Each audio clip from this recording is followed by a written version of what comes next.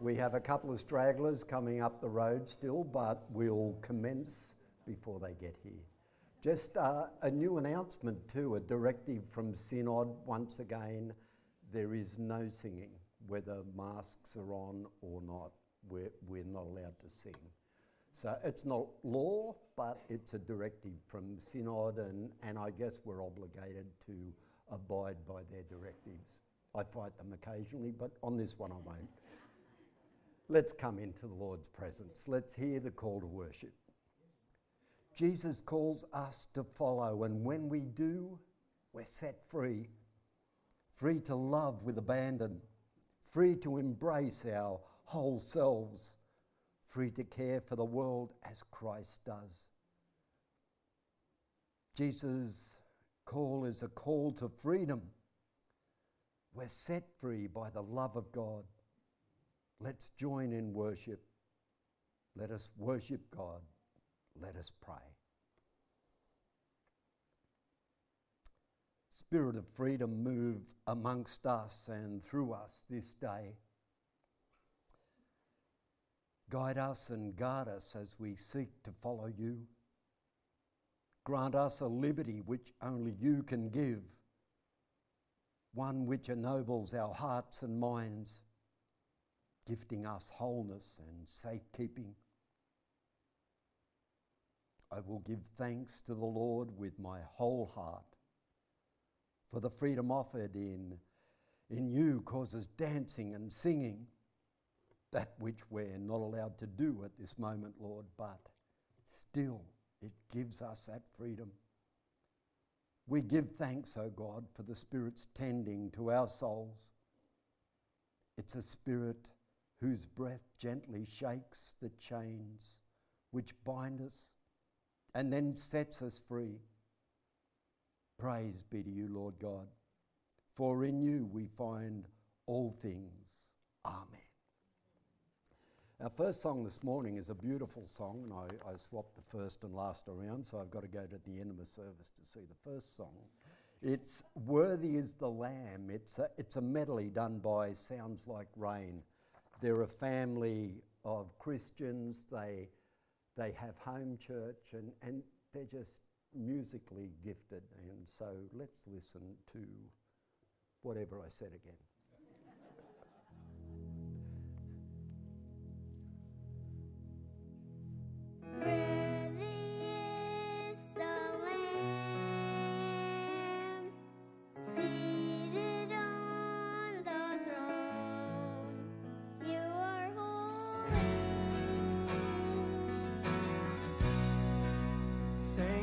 For the cross, Lord, thank you for the price you paid, bearing all my sin and shame.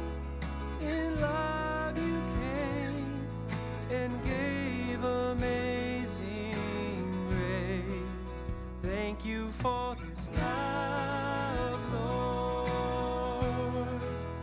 Thank you for the nail-pierced hands. Wash me in your cleansing flow. Now all I know is your forgiveness and embrace.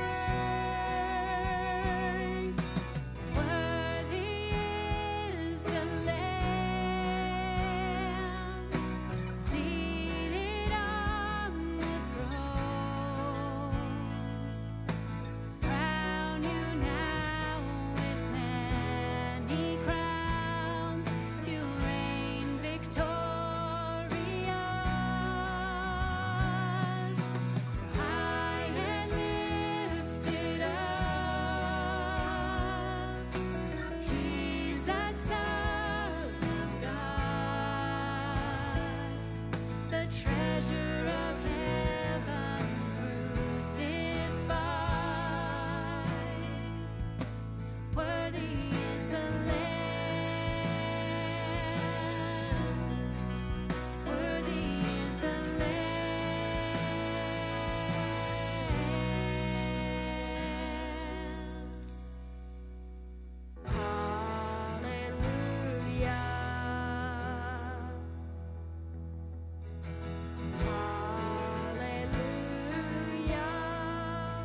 but the Lord God Almighty reigns.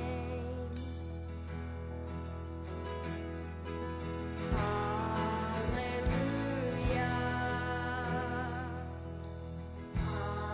Hallelujah. But the Lord God Almighty reigns. Hallelujah. You are holy, holy. Are you Lord God Almighty?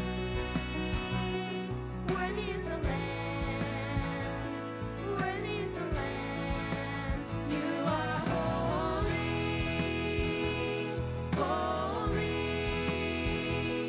Are you Lord God Almighty? Worthy is the Lamb, worthy is the Lamb, worthy is the Lamb.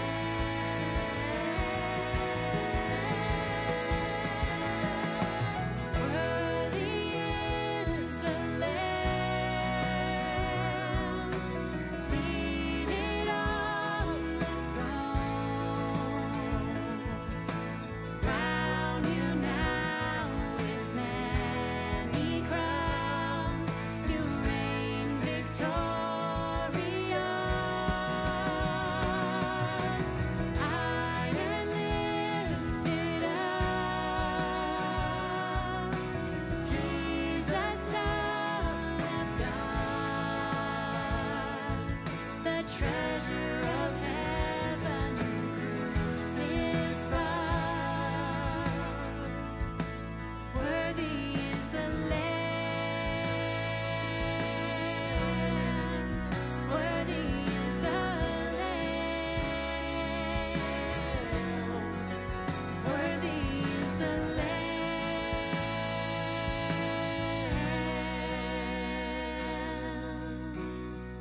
Amen.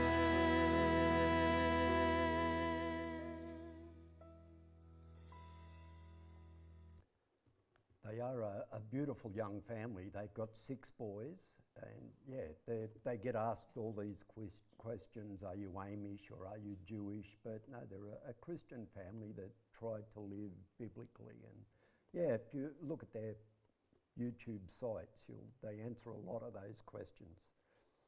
Let's come into the Lord's presence once again with our prayers of confession. Let's pray.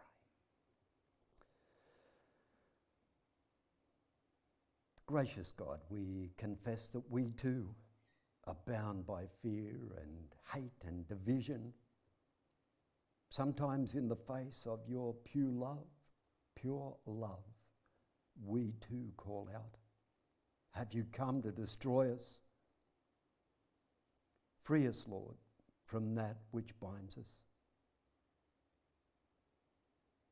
We confess that all too often we're bound by our own desires, our need for security, our need for the predictable, our need to be prosperous.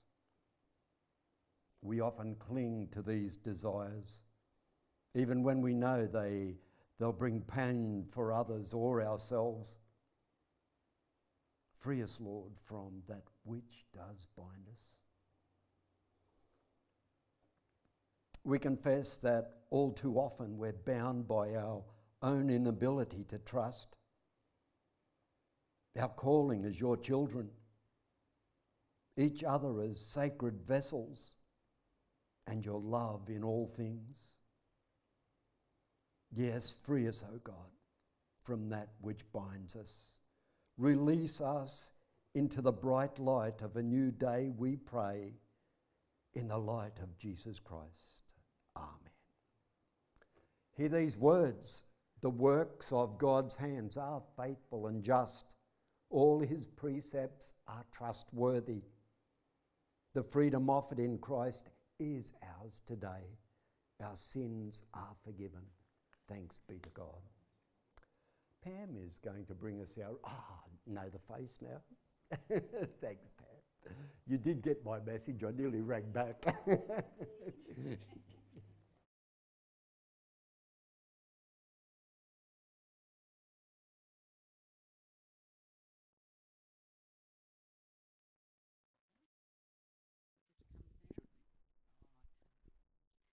The reading today is from Mark chapter 1, verses 21 to 28.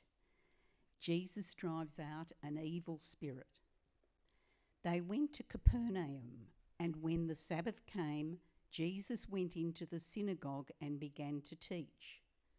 The people were amazed at his teaching, because he taught them as one who had authority, not as the teachers of the law. Just then a man in their synagogue who was possessed by an evil spirit cried out, "What do you want with us, Jesus of Nazareth? Have you come to destroy us? I know who you are, the Holy One of God." "Be quiet," said Jesus sternly. "Come out of him." The evil spirit shook the man violently and came out of him with a shriek. The people were all so amazed that they asked each other, "What is this? A new teaching, and with authority. He even gives orders to evil spirits and they obey him." News about him spread quickly over the whole region of Galilee. This is the word of the Lord.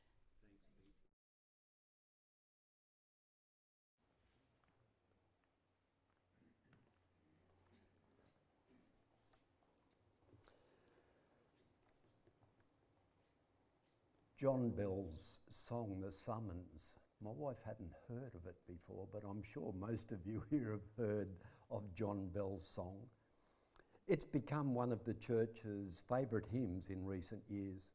It's a challenge to hear the call of Christ, going into unknown territory, leaving behind the cruel and unkind parts of ourselves, while also learning to love the person God created us to be.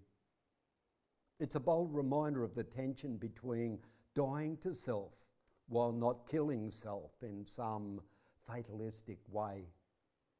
Sometimes the call to discipleship overlooks the healing that's needed to move forward into Christ's way of life. This reading from Mark suggests that it is exactly in the context of the call that we're set free from that which binds us, both internally and externally.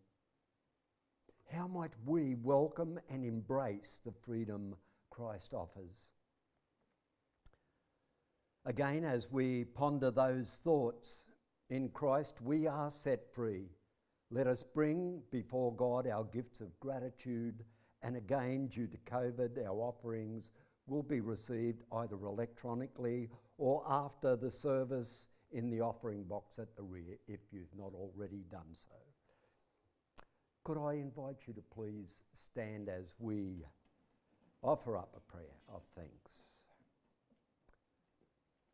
Loving God, we come before you with these gifts that we bring this morning, and with our very lives. We place them before you with thoughts of how they may be used in your service.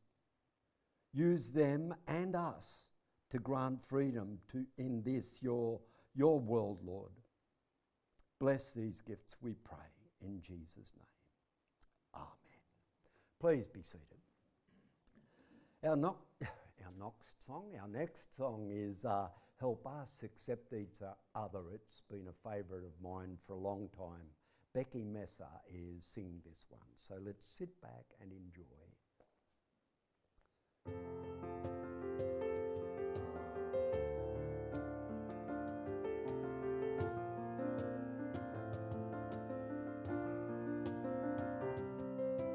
Help us accept each other as Christ accepted us. Teach us as sister, brother, each person to embrace. Be present, Lord, among us and bring us to believe we are ourselves accepted and meant to love and live. Teach us, oh Lord, your lessons as in our daily life we struggle to be human and search for hope and faith. Teach us to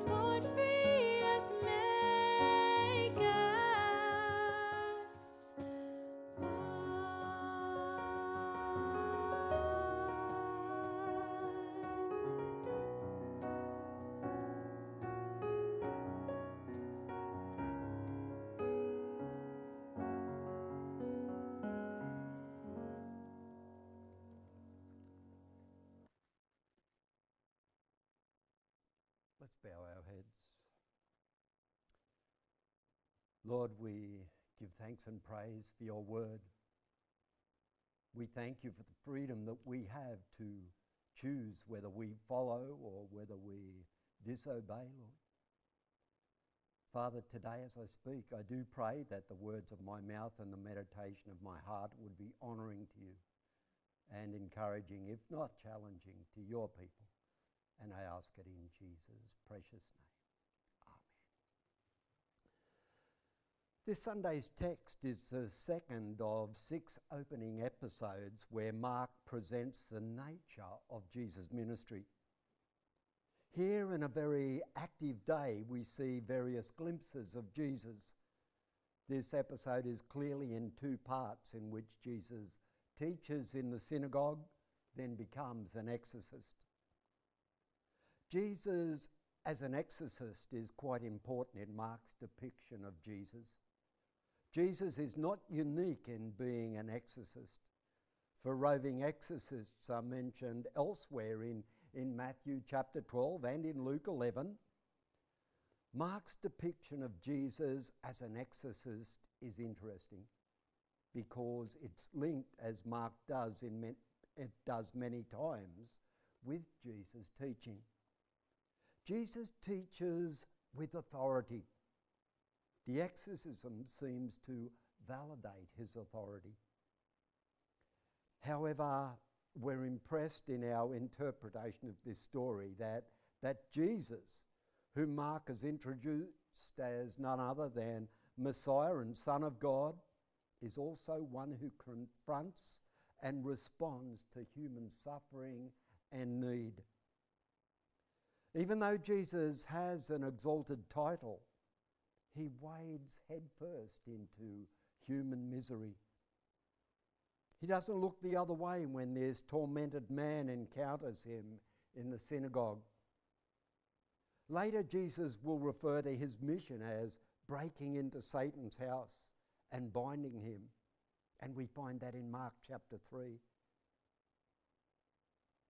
In these exorcisms, Jesus shows that his mission is more than preaching and teaching. It's also ministering to human need, even when that need is nothing less than demonic in its source. Strange demonic powers seek to engulf God's good creation. Yet God does not just sit back and let these powers have their way. God shows up in Jesus Christ, who rebukes these demons, literally scaring the hell out of the demons, who recognise that he's come head to head with one more powerful. Evil is still a very real presence in our world. This strange story does not explain or argue about evil and its place in God's scheme of things. Rather, it simply says that when Jesus encountered the demonic, he rebuked it and thereby showed that this was not God's intention in the creation of the world. That's the statement of faith that lies behind today's good news. In this Sunday's text, Jesus enters the synagogue at Capernaum. He does some teaching, but his teaching is interrupted by the shouting of a tormented, demon-possessed man. Now, few of us today take demons very seriously. But there's something in the story that I want you to take with great seriousness. Jesus shows up in the middle of human misery and torment. There, in the middle of it all, he doesn't explain away the pain. Rather, he works for healing and restoration. After his son died when his car plunged into Boston Harbour, the great preacher William Sloane Coffin preached his most memorable sermon in which he said, "When a person dies, there are many things that can be said, and at least one thing that should never be said." The night after Alex died, a woman came by carrying quiches. She shook her head, saying sadly, "I just don't understand the will of God." Coffin said, "Instantly, I just jumped all over her." "I'll say you don't, lady. Do you think it was the will of God that Alex never fixed the lousy windscreen wiper? That he was probably driving too fast in a storm? Do you think it's God's will that there are no street lights along that stretch of road?" Nothing so infuriates me as the incapacity of intelligent people to get it through their heads that God doesn't go around with his finger on the triggers, his fist around knives, his hand on the steering wheel, or filling those drivers with ice, or putting people on rocks when the surf is treacherous. God is dead set against all unnatural deaths. The one thing that should never be said when someone dies is, "It's the will of God." Coffin's own consolation lies in knowing that it was not the will of God that Alex died, that when the waves closed over the sinking car, God's heart was the first of all hearts to break. Where was God when Alex drowned? Or for that matter, where was God in the Sydney siege, or the Bali bombings, or the Paris murders, or through this horrible COVID pandemic? It's the sort of question we tend to ask when trouble knocks on our door and it's our turn to be in torment. Sometimes we ask why. But isn't it interesting that we more often ask where? Some of our greatest minds have pondered the why God question. Some of them have come up with some plausible answers. Others of them just throw up their hands or humbly confess that there really is no great answer to why God. Behind the "where was God" question is the horrible thought that maybe wherever God may be, God is somewhere but far removed from here. Here we are down here with our occasional troubles and miseries, which for some people among us are unrelenting. And there's God up there. You've heard William Sloane Coffin's reply. When the waves closed over the sinking car, God's heart was the first of all hearts to break. Is this consolation enough? It seems to have been adequate for this grieving father. God is love, but God also gives a wide berth for us to act freely down here, even when we stumble. But that same God doesn't stop loving us any more than earthly fathers love their children. The challenge is to say that God does not cause wrecks or sickness, and not to say that God is responsible. God created this world which is sometimes so hard a place for so many. What kind of responsibility does love normally assume? God did not create us as puppets or robots. We have some degree of choice and free will. We are finite, mortal creatures, and we hurt, we weep, our hearts break. Doesn't ever love anything, much less anyone. If you don't want to risk the pain of loss. Sorry, I read that wrong. Don't ever love anything, much less anyone. That sounds better, doesn't it? If you don't want to risk the pain of loss.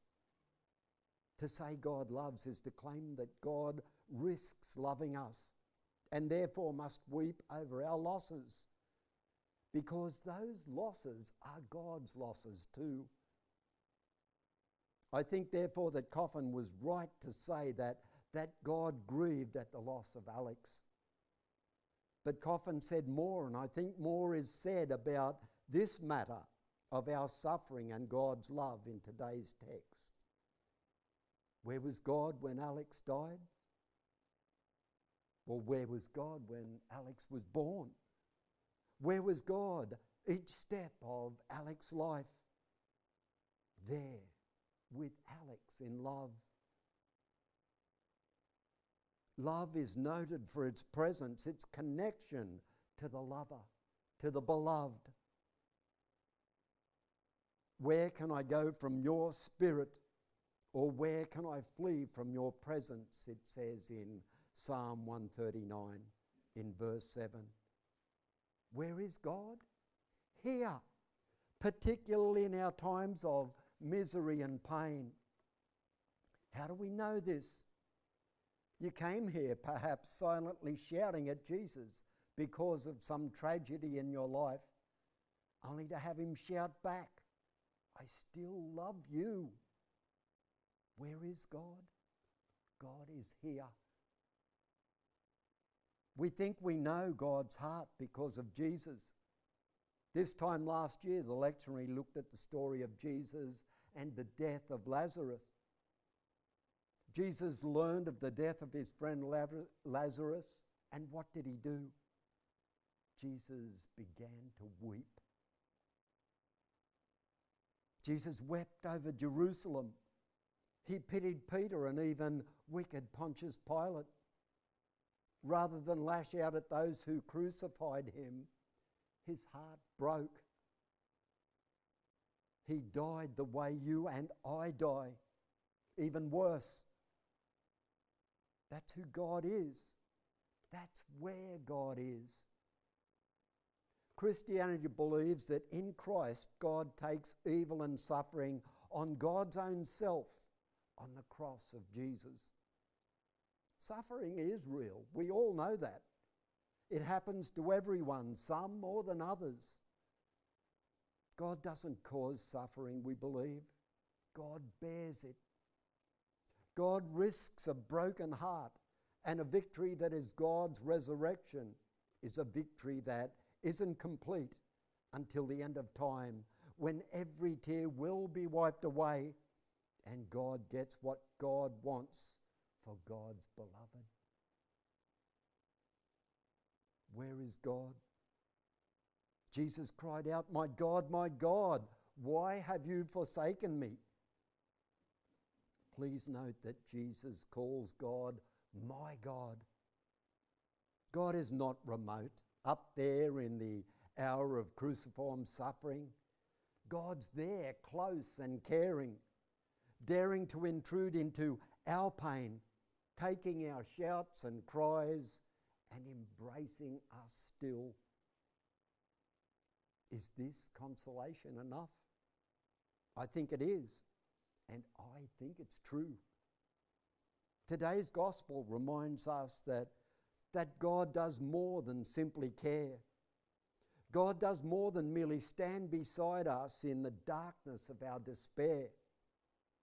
God powerfully reaches out to us, rebukes the demonic evil that has thrown us in this horrible situation, and thereby lifts us up. Sometimes God lifts us up by providing us with good friends who also show up, speak a word of compassion to us, encourage us to move on, lift us up in ways which we couldn't lift ourselves. This too, we believe, is part of God's love. In these first chapters, Mark surely means to show us that the cross of Christ wasn't just a one-time event for Jesus, but was part of his whole ministry. Jesus suffers opposition from humans and from demons who shout at him and curse him. Jesus suffers for his love for us. This is who God is. The cross is then like a window into the heart of God. God doesn't pull strings in our lives down here, but that doesn't mean God is absent. God is especially here in our times of suffering. I'm sure that there are some here who could testify to that truth this morning. We're just beginning the Gospel of Mark, but let me tell you how this Gospel ends. The God who shows up in Jesus shows up at the end, most clearly and lovingly, not in some lovely forest glade where Jesus relaxes with his good friends. God shows up on the cross, a horrible end for one so good. Where is God? Where there are crosses, there's God. God didn't stay trapped in heavenly glory, but rather came and confronted and squared off with the worst evil the world could give. For us, with us. Thanks be to God.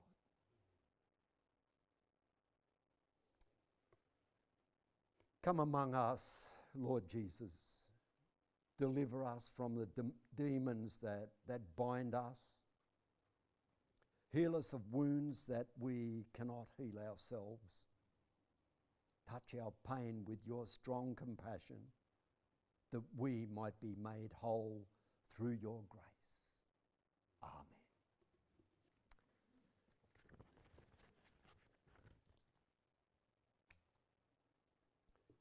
You'll like this next one. Oh, for 1,000 tongues to sing. St. Michael's Singers. Let's sit back and listen.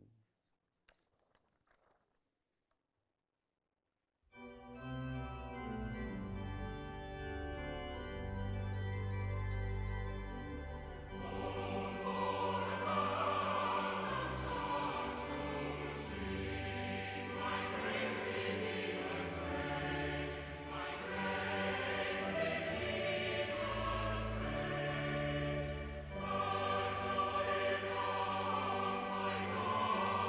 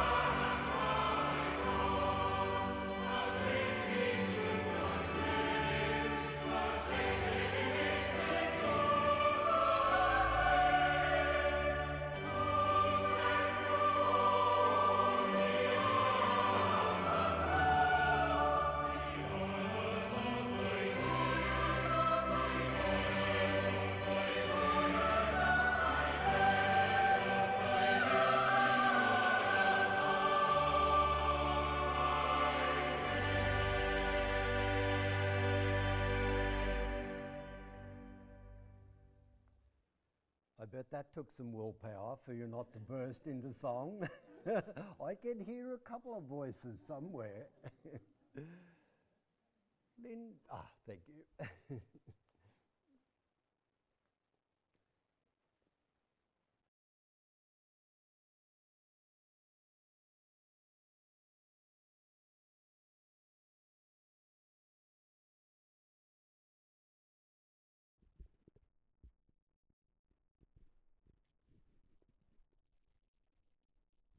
Thanks, Ray, for all that you've given us this morning, all the teaching. We really appreciate it. I saw the children getting on the school bus for the first day of school on Friday, and it was a miserable, miserable, horrible, horrible wet day, and they were huddled there, not wanting to get on the bus, but not wanting to stay there any longer. And I thought, that is what a miserable day, Lord. Why have such a miserable day for the beginning of school? And then I went into the garden on Saturday afternoon, and the garden was powering ahead and was really happy. And so, yes, it's very difficult for us to understand, isn't it? We have a verse in our room which says, "Don't be afraid of tomorrow, because God is already there." Let's see. So let us pray. Let us get together and pray. Heavenly Father, we thank you for Ray and the faithful teaching he brings us each Sunday. We thank you for the faithful work of Swanee as he helps the 9 a.m. service with the sound system and brings lessons of faith to the evening service and reaches out to the community with the children's programs. Please bring good health, strength and wisdom to Swanee and Laura, and bless Grace and Micah as they begin their school. Thank you that Dawn Miller has safely moved and is settled in an independent unit at Mayflower, in a lovely area and close to friends. We also thank you for the help she was given by friends to make this move so much easier. We pray that you will refresh her and encourage her and strengthen her as she recovers from this move.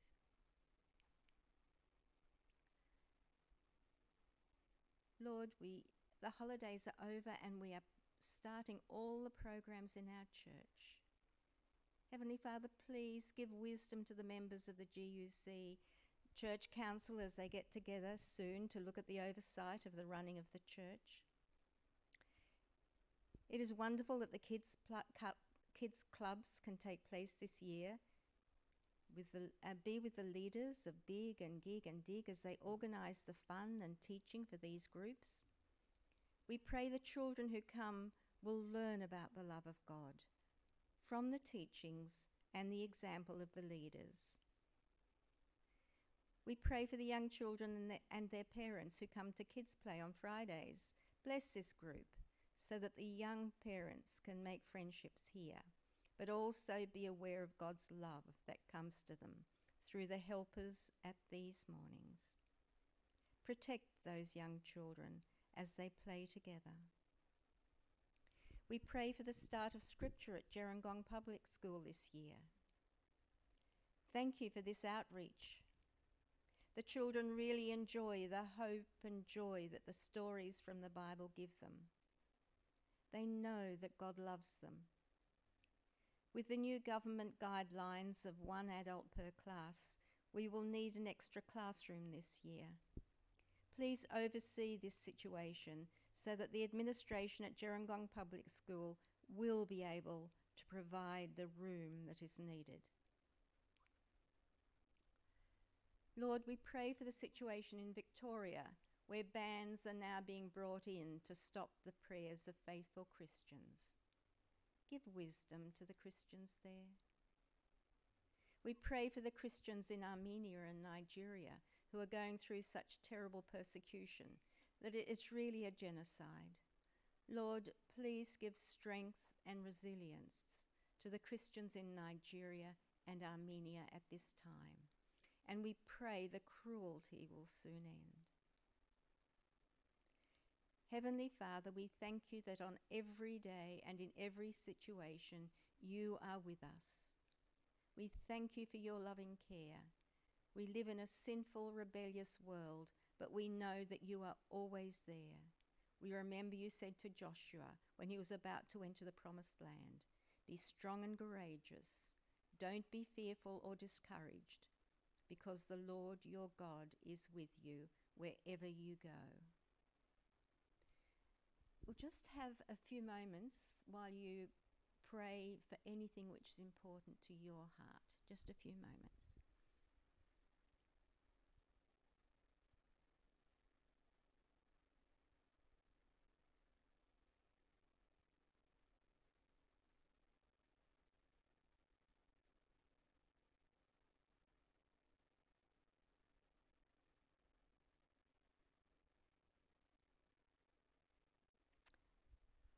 And now we will say the Lord's Prayer. Our Father in heaven, hallowed be your name. Your kingdom come, your will be done on earth as in heaven. Give us today our daily bread. Forgive us our sins as we forgive those who sin against us. Save us.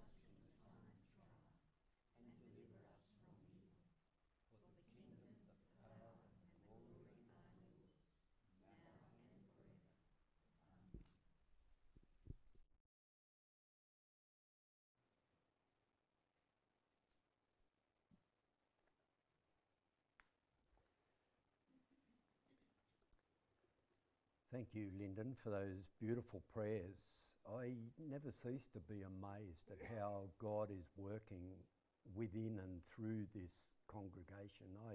I came up to put my PowerPoint on Thursday morning and I drove into the driveway and I thought, what's going on here? Is there a funeral or something? There were that many cars.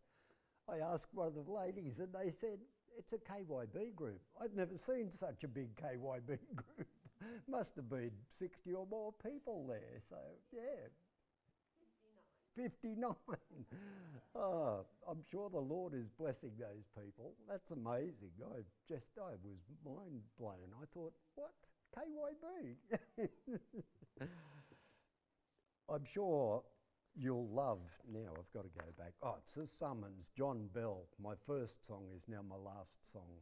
And I'm sure you'll enjoy this, and I'm sure you'll know it when you hear it. It's The Summons by John Bell from the Iona community. Lovely song.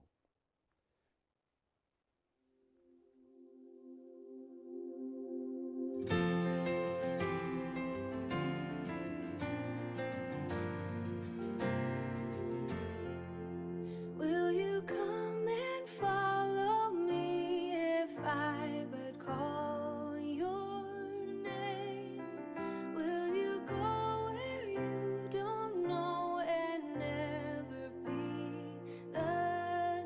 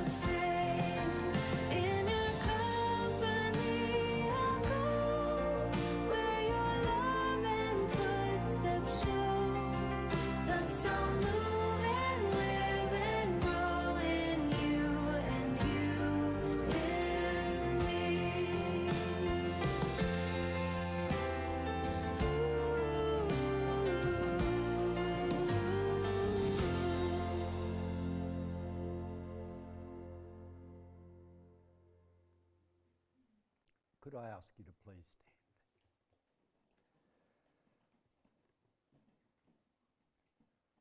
Called in love and offered freedom in Christ, let us go forth to live out the hope that is in God, unencumbered by all those things that bind us. Go out in the strong name of our Creator, Redeemer and Sustainer. Go in peace to love and serve the Lord. Amen. Please be seated and enjoy your cuppa.